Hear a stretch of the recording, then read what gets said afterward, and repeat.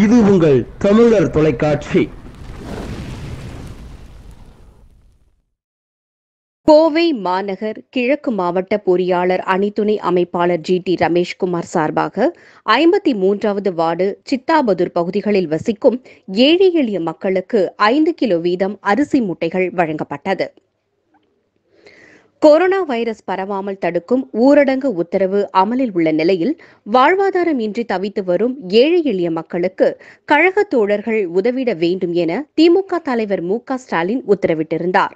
இதனைத் தொடர்ந்து கோவை மாநகர மாவட்ட திமுக பொறுப்பாளரும் சிங்காநல்லூர் சட்டமன்ற தொகுதி உறுப்பினருமான கார்த்திக் ஆலோசனையின் பேரில் கோவையில் திமுகவினர் ஏழை எளிய மக்களுக்கு பல்வேறு உதவிகளை செய்து வருகின்றனர். அதன்படி கோவை மாநகர் கிழக்கு மாவட்ட பொறியாளர் அணியின் துணை அமைப்பாளர் டி ரமேஷ்குமார் 53வது வார்டு சித்தாபுதூர், ஹரிபுரம் போன்ற பகுதிகளில் வசிக்கும் ஏழை மக்களுக்கு காய்கறிகள், தினமும் உணவு மற்றும் அத்தியாவசிய பொருட்களை வழங்கி வருகின்றார்.